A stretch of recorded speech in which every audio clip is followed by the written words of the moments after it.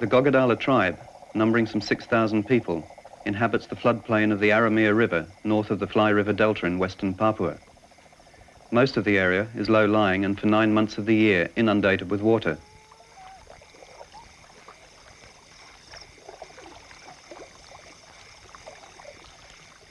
The extensive swamps and lagoons are studded with many islands and surrounded by high grass-covered ridges.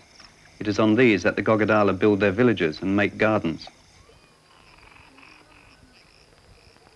An early explorer in the 1920s made the following observation.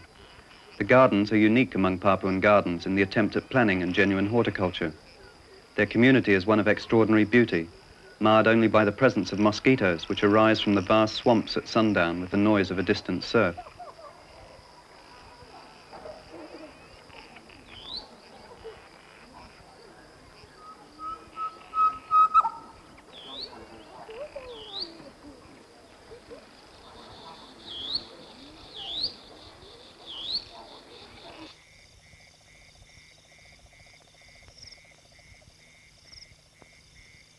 Being essentially swamp dwellers, the canoe is of vital importance to the GOGODALA and is honored in the traditions and customs of the tribe.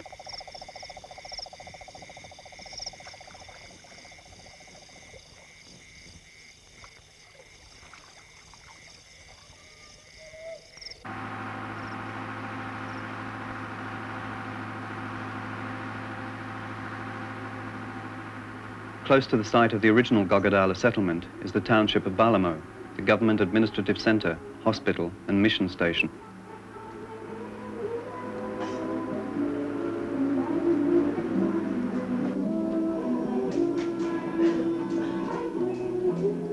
Traditionally, the GOGODALA village consisted of a single communal longhouse. Houses such as this last remaining example at Isago were once common to all 27 GOGODALA villages.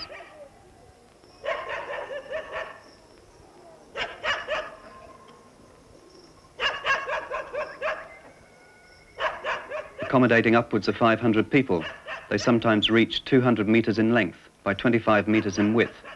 They consisted of a sago thatch roof extending to the ground on either side of a raised platform. The center of the platform, extending the full length of the structure, forms a hall which is entered by a small door at either end and is reserved exclusively for men.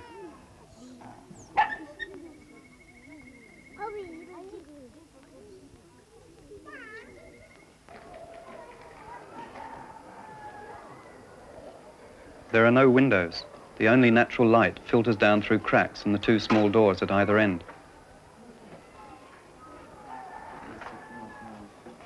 On either side of the hall are walled-off three-story apartments where women and children live.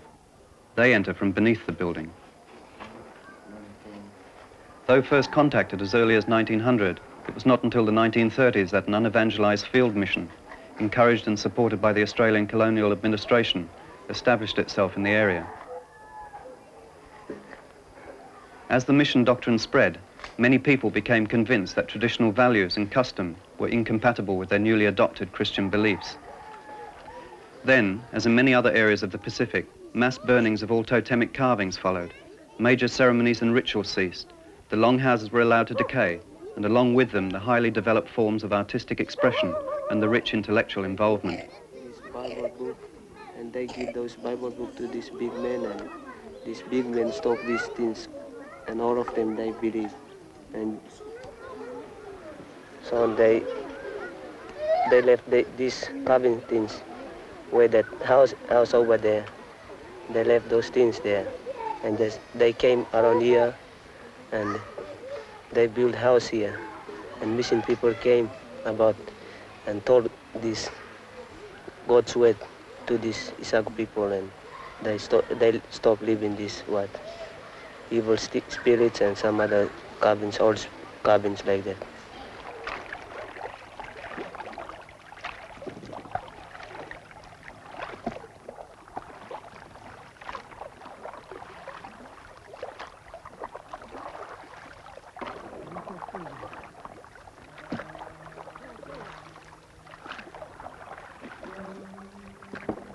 The spiritual significance of canoes was paramount to the GOGODALA. Every year during the wet season, the canoe maker from each clan would build one or more large ceremonial canoes. Much care was lavished on their construction, the intricately carved prows and the clan designs painted on the sides with coloured pigments. For the highly skilled carver and his assistants, it was a period of continence. Food was gathered and brought to them by male relatives, the women being forbidden to look at the canoes or the men at work. The canoes were launched amidst elaborate feasting and ritual dance, having been guarded the previous night by elder clansmen to see whether or not a ghost appeared nearby, an ill omen for the canoe. After periods of internecine warfare, usually resulting from land disputes or arguments over women, protagonist clans would hold a canoe race. The victors of the race, having thus formally demonstrated their strength, established their claims and rights in the disputed area.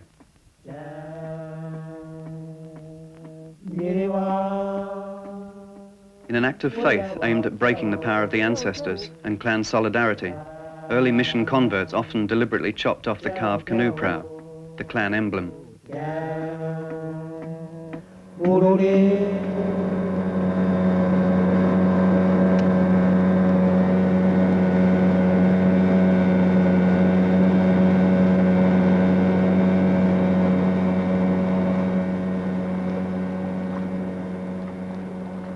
For everyday use, transport and fishing dugouts without ornamentation are used, primarily by the women. According to GOGODALA mythology, the clan ancestors arrived from the south in 8 large canoes, the primary totem of each clan.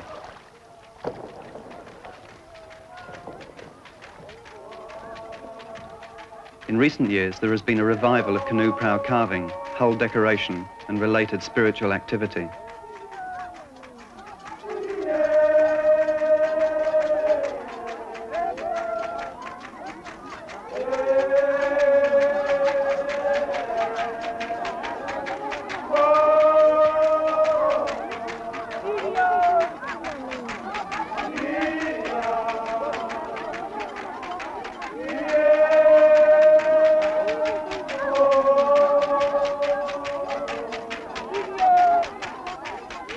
Though no longer associated with warfare, canoe festivals are still held, usually on public holidays, with one or more villages racing against one another purely for the prestige and honour which victory brings the clan. Should a canoe win several races or suffer damage, it is laid to rest in the village square.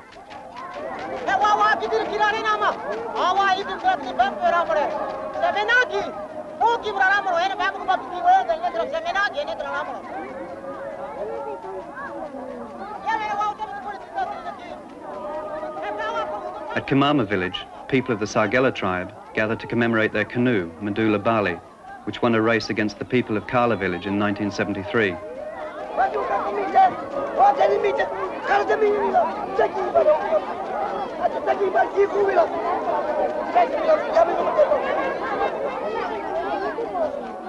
GOGODALA society consists of 2 sub-tribes, Sargela, the red people, and Paya, the white people.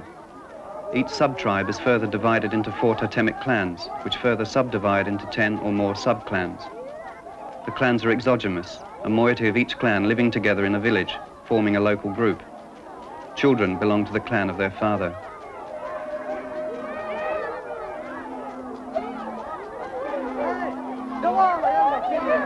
Being a patrilineal descent system, they show their appreciation of the canoe and the prestige it brought them by distributing gifts of food and coconuts to their mothers, the Paya people.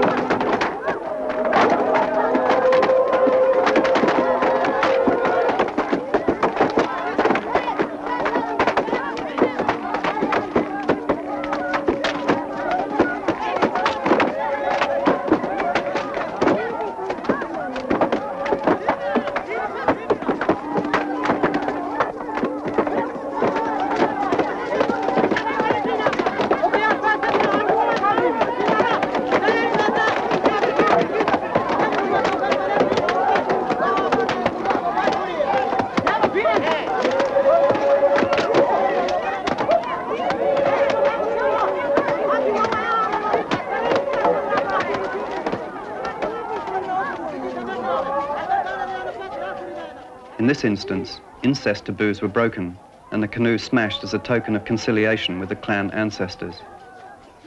This ritual destruction also releases the canoe spirit, which, though normally benevolent, is liable to become frustrated and malignant, a possible source of trouble in the village if left trapped in the canoe too long.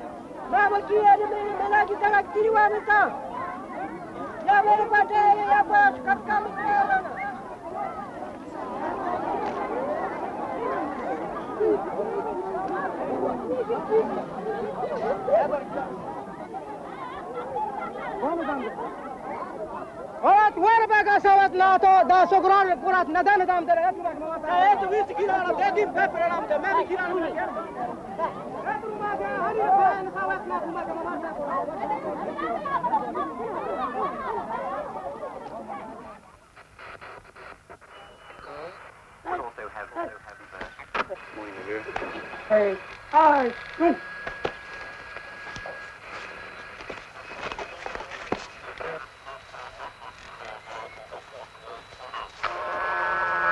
Eastern Australian time.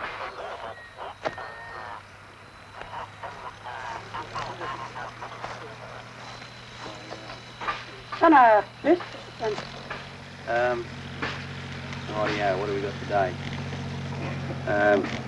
Murray Mark's got another drum of dieseline fever for you to use. If you want, that makes 4 drums you've got. But still keep the power cut down on the hours, all right? Except if the hospital wants it. Traffic to add with you. Yeah, that's about all, I think. Tibur tayo lao garuma deknai. Dini ibono go tayo lao. All right. There's also one trouble at Awaba. One girl had a fight up there with one of the teachers, so I'll have to send her down too. Which one of you want to go with Clement? You do. The rest of you and Ito better stay here. One can go with Clement. I don't think we can take one up the river because we leave no one here to look after this place. If we had more policemen, we could all go on patrol with policemen hiring. Okay. Next one. Hey, hey, hey, hey, Smith.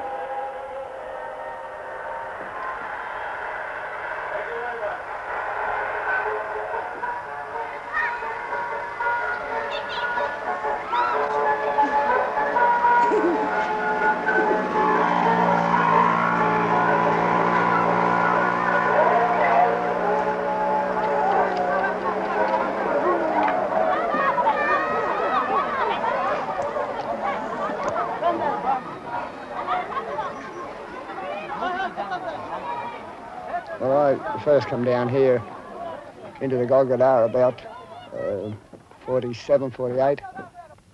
In those days, Saiwasi in particular had quite a big long house, and further down the river there were quite a lot of others, and so the missions had organised it in such a way that they'd created their own sabi, or law as it is, and their law stated that the actual culture of the people, which might to do a lot with sex, and being as pious as they were, they thought this was pretty nasty. So they organised in such a way that they had pastors at the people all the time to do away with their original culture. Quite a lot of the good artefacts were got by some of the early crocodile shooters and traders around the place. Most of the stuff is finished up in the museum now, I believe. But all in all, the mission sabi, or law as it is, had created this lack of interest in the young people to carve. I don't want to get the idea that I'm terribly against the missions. I mean, quite a few missions have done some good work. And this particular mission here has done quite good work in the medical field. But they haven't bothered much with the practical side of teaching, or all in all, they've taken from the people everything they were interested in and left them with next to nothing. And as I say, I don't want you to get the idea that I'm firmly against them, but it seems to be a hell of a waste of time, both by the mission people wasting their time and wasting the people's time in taking away from them anything they may have had in the way of culture and giving them nothing but a religion which is totally foreign to them. 1, 2. To God be the glory, to God be the glory, to God be the glory, for the things He has done. With His blood He has saved me, with His power He has raised me, to God be the glory, for the things He has done. To God be the glory, to God be the glory, to God be the glory, for the things He has done. God, He has saved me, with power He has raised me. God be the glory, for the things He has done.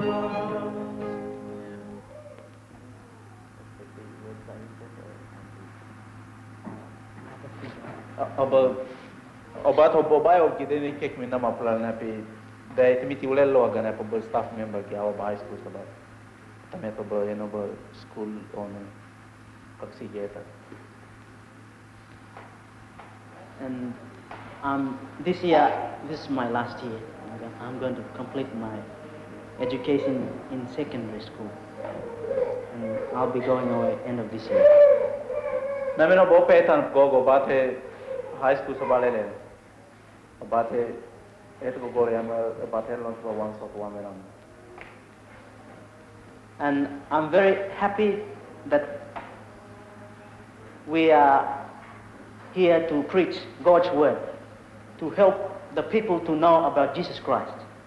Abat ko bibal sa kero na mamalel non di na pe mamalel der bat God pe gilala lum dim ke kimin non di. And I'm very glad that I'm standing in front of you, and I know that Lord Jesus is in me, and I'm very, very glad that He dwells in me. His Holy Spirit is in me. Trust in my Lord as I walk alone. I just keep trusting my Lord, and He gives me a song.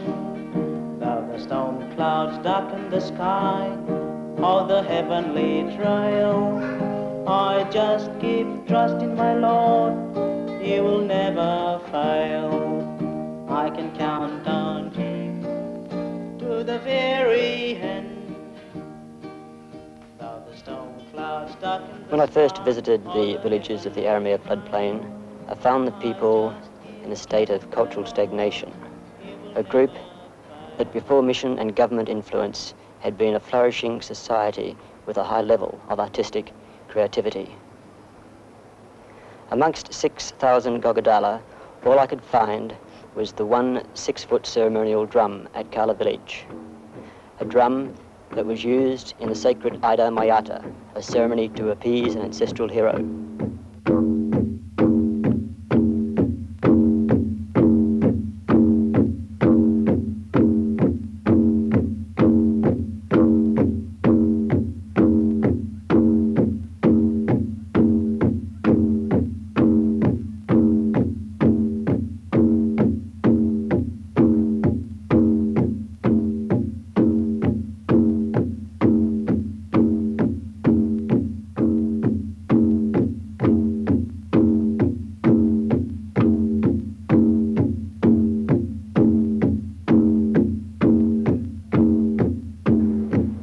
But to the church, it was purely idol worship, and this is why all pieces associated with Ida were burnt. They were taught that their flamboyant clam patterns were the eyes of evil spirits, and they were not to associate themselves with such spirits other than that of the Lord. At Isago village, the men identified my photographs of cultural material that had been collected in the early 1900s, but I was told they were not permitted to carve such pieces, otherwise, I quote, "we will forget about God." I can remember an occasion when I met a missionary on the roadside, and I started a conversation regarding the GOGODALA clam patterns. He claimed that the kids would doodle on their test papers by drawing their patterns, and this was wrong. The people must not associate themselves with carving, etc., he said, otherwise the attendance in church would drop, and this was no good.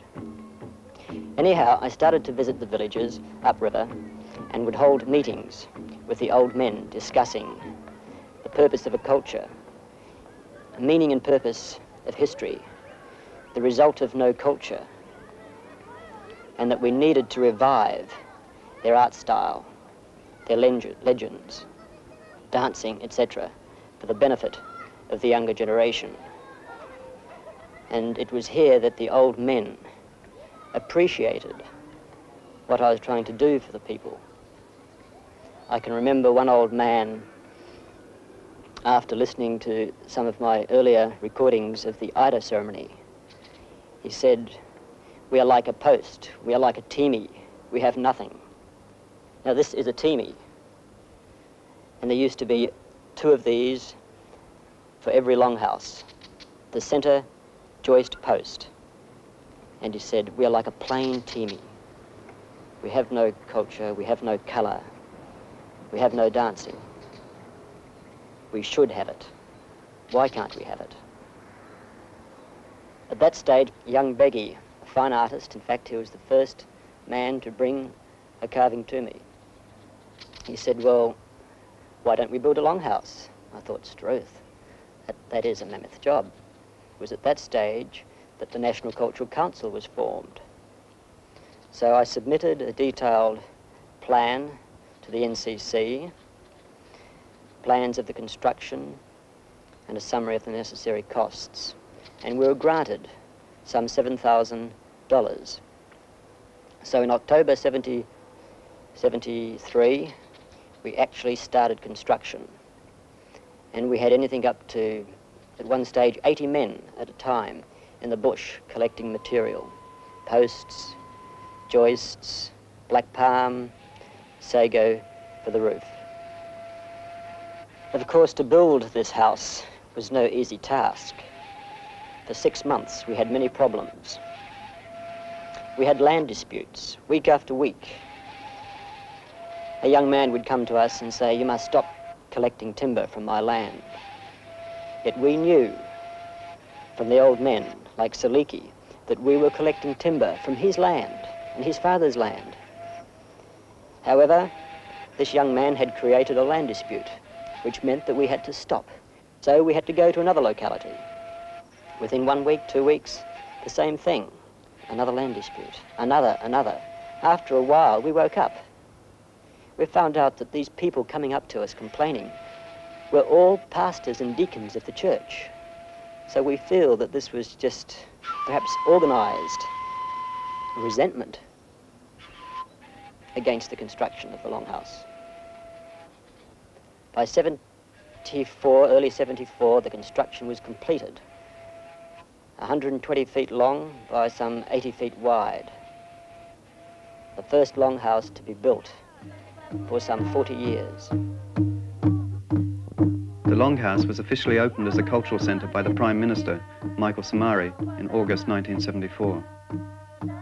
Despite continued opposition from some mission people, many elders from the surrounding villages began using the Longhouse regularly as a place to practice and relearn the art of carving, exchange stories, practice dance, and teach the young Gogodalas their clan history.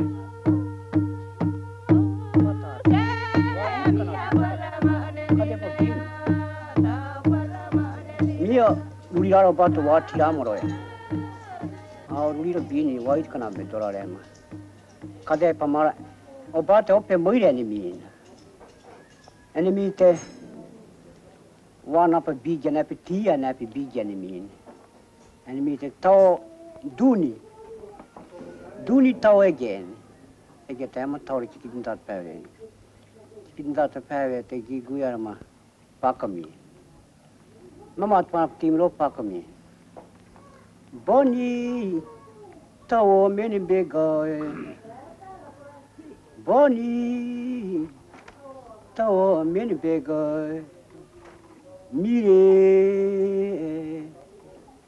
Mire pakamine o Mire pakamine o pakamine o pakamine o Kade pakamine timi nam te pana pa timi to date wama goro param to date tawana to date wa yadna pat karam yadna pat toro te giguer magma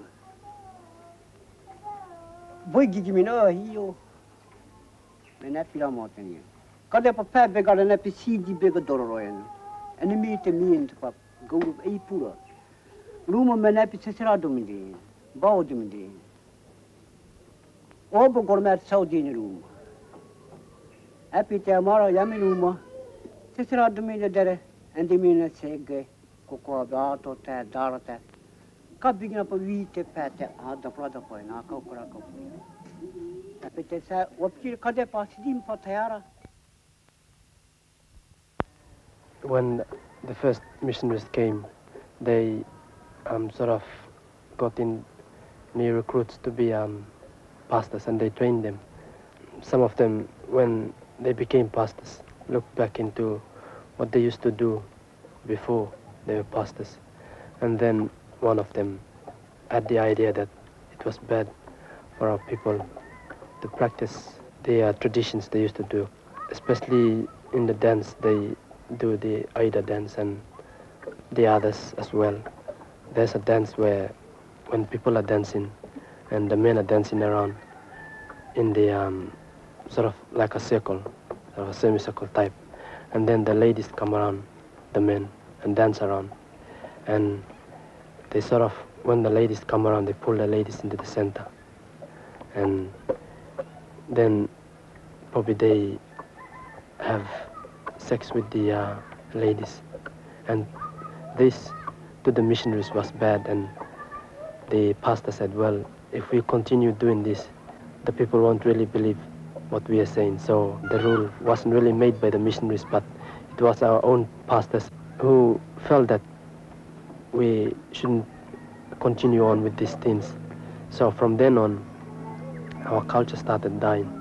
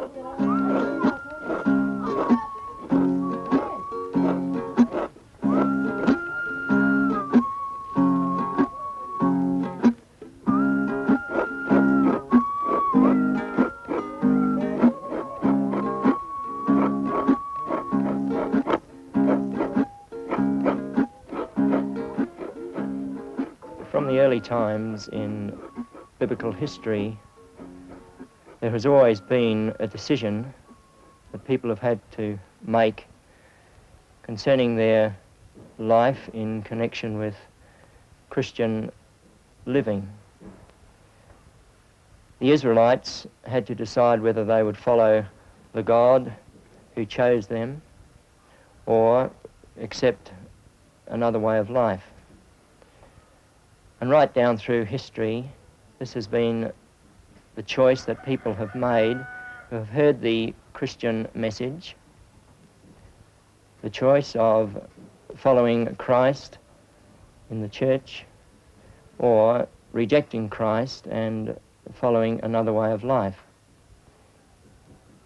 The GOGODALA people have in the past years accepted very readily the message of Jesus Christ. And many of them have accepted the whole of the challenge that Jesus Christ gave and have been completely committed to following this way of life. Our Lord, when he spoke in his earthly life, said that the cross of Christ, or the Christian life, came and would bring division in many different areas.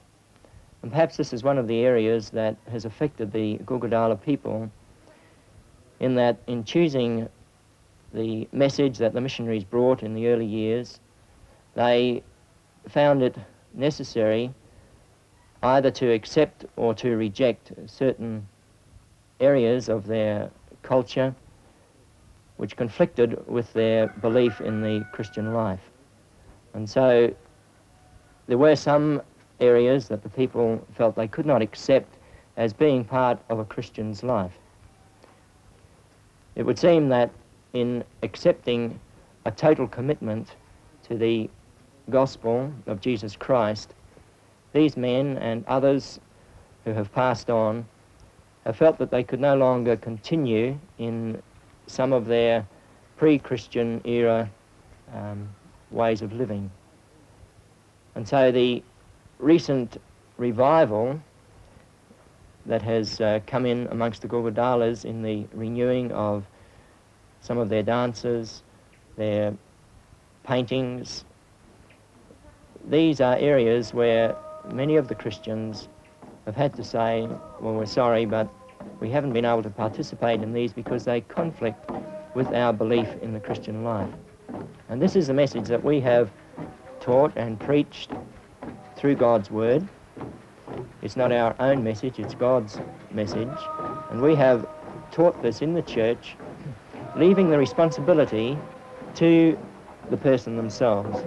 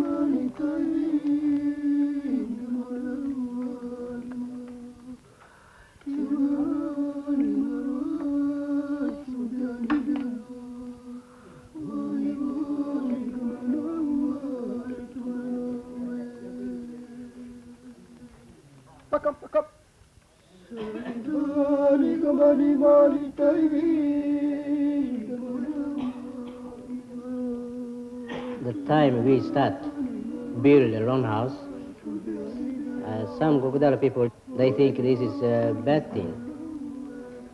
And some people, they came, stop us, they said, oh, this is long time we left this why you people or why you like to bring this up again. This make us or gives us bad way. And I told some people that is not bad thing. This is good thing for people to use or get some money from that cabins. When the GOGODALA Council Cultural Center was first built, and they were the people sort of had different sort of ideas to why they were building it. And so every time when they brought in things, they expected something in return for it. And to my point of view, I think if the people are told or taught that it is not only for business that we want the cultural center to be, but also for the preservation. That is, if we have people who make things, artifacts, not for money, not for business, but just so that people can learn. If they can put them in there, and then the younger ones, after the ones who've made them have died, then the ones who come after, they can get in there and look and see that belongs to their clan, that belongs to their tribe. Then they will know that we have culture, we have our traditions there.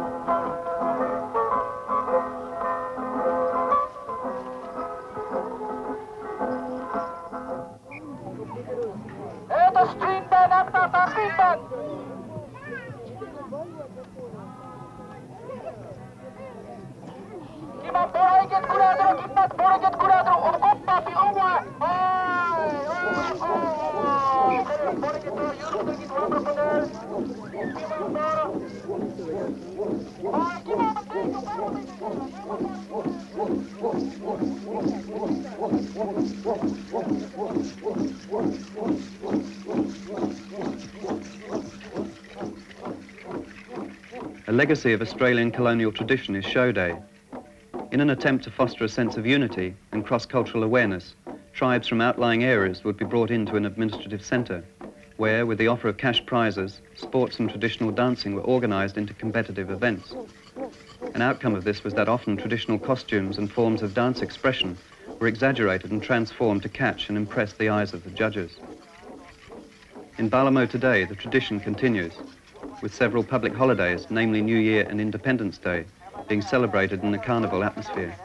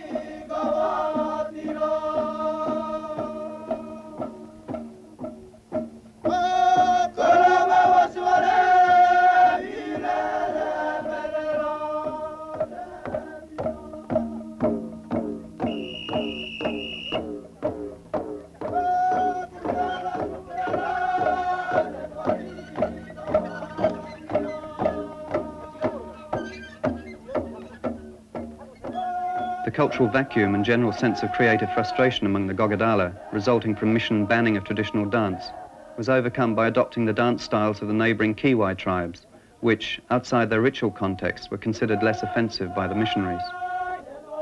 Here, the people of Kimama village elaborate on a Kiwi theme.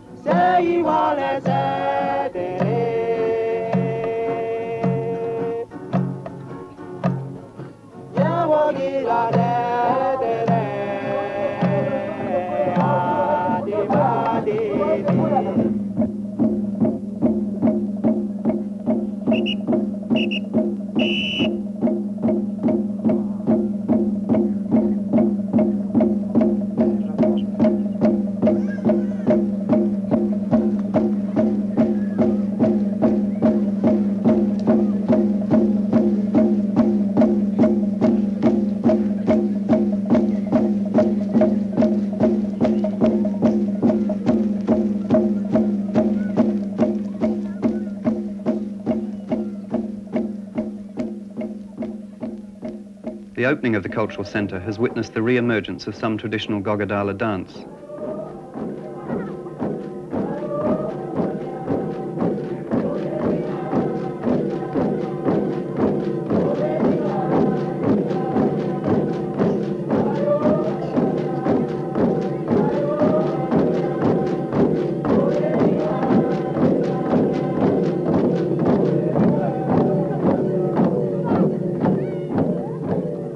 The resulting synthesis of revived tradition and ideas from other provinces has resulted in a spectator-orientated pop culture.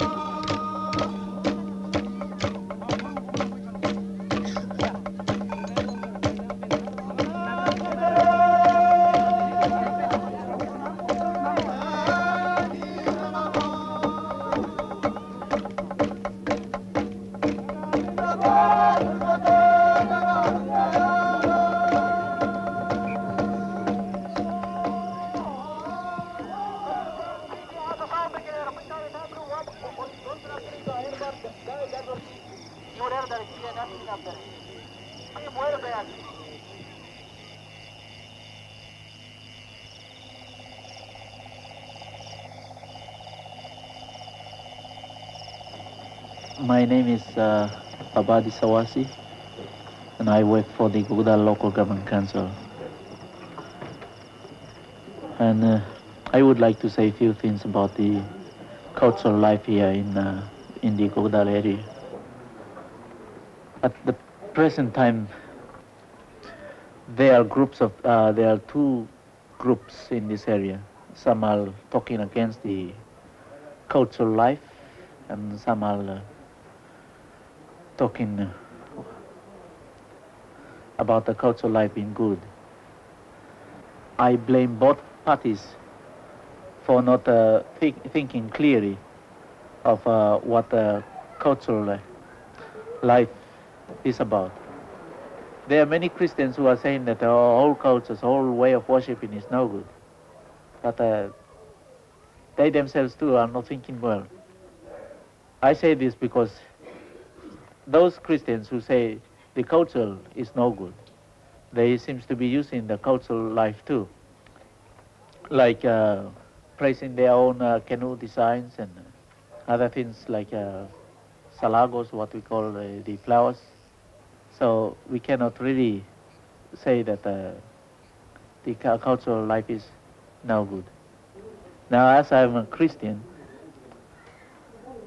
I would like to say few things about this cultural life. I myself like to see a cultural revolution here happen in the GOGODALA area. I don't think the whole GOGODALA cultural development has been stopped by the church itself, by the missionaries, as most people say, even in the headquarters and other parts of the main centers. The GOGODALA culture was stopped by a man called Pasia. I mean the dance, he did not stop the culture. He said the dance is no good because, as I've said, during the dance there was adultery. During the dance the women danced without clothes on. So this is why he stopped that part of the dance. And again, don't forget, during that time GOGODALA people were only interested in themselves. But during these days you could see GOGODALA people are mixed. They got people from outside. They got Motu people here in this GOGODALA area. They got Kerema people, they got Medang people, they got Sipiks, they got Rabals, the Torais. And among GOGODALA people you could see that they are intermarried and their lives have been changed. So we cannot really say that the missionaries have influenced the people to stop using these old cultures. That's not true. When government brought in the law and order, it also influenced the people from sticking on to their old ways of life. Because those things that old people have done were wrong according to the law and order. So the people were punished strictly. And from these days, many educated people, even I, would like to see what has been happening in the past days. I like to see it come up again. But we cannot get whole lot out, because the old men wouldn't tell all of it to us. Because at the same time we got some educated men who got big heads, who will not always listen to the old people. Whatever they say, they might just laugh at them. So the change that is taking place here is not from one source. These days we are not fighting because government is here. The law is with the people. And also we find that Kamuras have come down. They have made their settlement at Bamustu, Makapa, and Pikiwa, and Waspea. So those people whom we once fought, our big people, our old men once fought, they are not fighting with them again. Now about this longhouse. I'm very happy to see this longhouse being built, because it also reminds us of what our old people have been doing. I could see some designs that I've never seen before. I could see my own design, which I'm very proud of. And I could see my own wife's design, my mother's design, my grandmother's design. And this is very good. And I hope it will be appreciated by the people, same as I. And I like to see this longhouse being maintained all the time with this type of old cultural designs and other activities. And if we got some chance to have an old way of dancing, we can dance. And it's very good to see, because it will help us, the young people, to learn what has happened in the past days. So the building of this longhouse is a great help to our new society, the new generation that is coming up.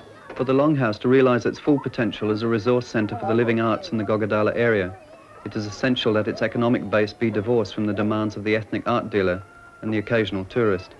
Only economic independence, either by diversified business activity or direct government grant, will enable the Longhouse the freedom to experiment and develop a meaningful programme of cultural activity.